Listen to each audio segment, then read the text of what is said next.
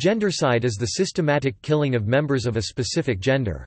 The term is related to the general concepts of assault and murder against victims due to their gender, with violence against women and men being problems dealt with by human rights efforts. Gendercide shares similarities with the term genocide in inflicting mass murders, however, gendercide targets solely one gender, being men or women. Politico-military frameworks have historically inflicted militant-governed divisions between femicide and androcide. Gender-selective policies increase violence on gendered populations due to their socio-economic significance. Gendercide is reported to be a rising problem in several countries. Census statistics report that in countries such as China and India, the male-to-female ratio is as high as 120 men for every 100 women. Gendercide also takes the forms of infanticide and lethal violence against a particular gender at any stage of life. The Holocaust falls within the category of genocide but can also be categorized as gendercide. In such instances, women were chosen for execution more than their male counterparts, and females were sent to work camps where many were killed. Patriarchal structures that conceive females as responsible for breeding future combatants are, along with the elderly and the young, targeted as part root and branch extermination. The culling of the women is perceived as severing reproduction. Origin of the term. The term gendercide was first coined by American feminist Mary Ann Warren in her 1985 book, Gendercide: The Implications of Sex Selection. It refers to gender-selective mass killing. Warren drew an analogy between the concept of genocide and what she called gendercide. In her book, Warren wrote, "By analogy, gendercide would be the deliberate extermination of persons of a particular sex or gender. Other terms, such as gynocide and femicide, have been used to refer to the wrongful killing of girls and women. But gendercide is a sex-neutral term, in that the victims may be either male or female. There is a need for such a sex-neutral term, since sexually discriminatory killing is just as wrong when the victims happen to be male." The term also calls attention to the fact that gender roles have often had lethal consequences, and that these are in important respects analogous to the lethal consequences of racial, religious, and class prejudice. Femicide. Femicide is defined as the systematic killing of women for various reasons, usually cultural. The word is attested from the 1820s. According to the United Nations, the biologically normal gender ratio at birth ranges from 102 to 106 males per 100 females. However, ratios higher than normal, sometimes as high as 130, have been observed. This is now causing increasing concern in some South Asian, East Asian, and Central Asian countries. Such disparities almost always reflect a preference for boys as a result of deeply embedded social, cultural, political and economic factors. The most widespread form of femicide is in the form of gender-selective infanticide in cultures with strong preferences for male offspring such as China and India.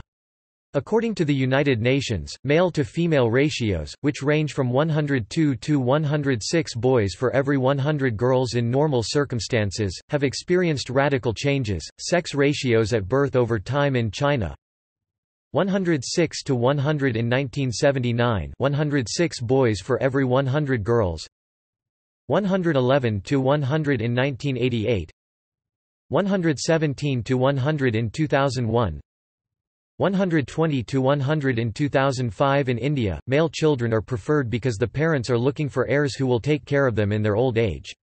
Additionally, the cost of a dowry, the price the family has to pay for their daughter to be married off, is very high in India, while a male heir would bring a dowry to the family by way of marriage. According to the British publication, The Independent, the 2011 census revealed 7.1 million fewer girls than boys aged under the age of 7, up from 6 million in 2001 and from 4.2 million in 1991. The sex ratio in the age group is now 915 girls to 1,000 boys, the lowest since records began in 1961. The honor killing and self-immolation condoned or tolerated by the Kurdish administration in Iraqi Kurdistan has been labeled as gendercide By Majab 2003, there have been reports of femicide in Ciudad Juárez, Chihuahua, Mexico where 411 assassinations of women were qualified as serial and/or of sexual characteristic, by domestic violence, intimate femicides and hatred against women as serial and/or of sexual characteristic, by domestic violence, intimate femicides and hatred against women. The response to these murders is the criminalization of feminicide in the country. Contemporary mechanisms of gendercide lie within sexualized violence against women, the females of Sub-Saharan Africa, Sierra Leone, the Democratic Republic of Congo, Angola, in areas that are also at the heart of the AIDS belt, are not only at risk due to living in the places where the current cases of large-scale rape but also susceptible to contracting HIV. Popularized tactics of gendercide against women include the systemic withholding of critical medical, and nutritional care, predominantly occurring across the belt of deep patriarchy, extending from East through West Asia and into Northern Africa. Female lifespans are decreasing substantially and are falling within the teen to 30s range due to deaths during gestation periods through childbirth.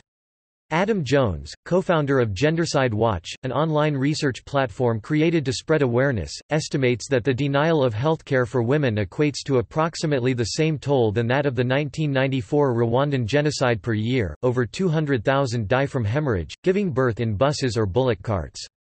Lack of health education restricts commonplace medical knowledge, thus bystanders are unable to offer assistance. In addition, the casualty rate from self-administered abortions is roughly 75,000. Eclampsia, a condition possible pre, during, and post-childbirth, is characterized by seizures due to high blood pressure, kill another 75,000 through damage to the brain and kidneys. Moreover, 100,000 die from sepsis, contracted through untreated infections of the uterus and remaining fragments of the placenta that poison the bloodstream. Also, female casualties due to labor obstructions stagger around the 400,000 range. Adam Jones drafted possible solutions to aid the crisis in Africa. He concluded treatment would mean training some 850,000 health workers, according to UNICEF and World Health Organization reports, as well as funding the necessary drugs and equipment. The total cost would be US $200 million, about the price of half a dozen jet fighters. In the United States, femicide is the leading cause of death among African American women between the ages 15 to 45 and it is also the seventh leading cause of death among all women. There have been cases reported that attempts of femicide happened in same-sex relationships. Androcide. Androcide is the systematic killing of men or boys for various reasons, usually cultural. Androcide may happen during war to reduce an enemy's potential pool of soldiers. Examples include the 1988 Anfal campaign against Kurdish males that were considered battle-aged, or approximately ages 15 to 50 in Iraqi Kurdistan. While many of these deaths took place after the Kurdish men were captured and processed at concentration camp, the worst instances of the gendercide happened at the end of the campaign, August 25 to September 6, 1988. Another incident of androcide was the Srebrenica massacre of approximately 8,000 Bosniak men and boys on July 12, 1995, ruled as an act of genocide by the International Court of Justice.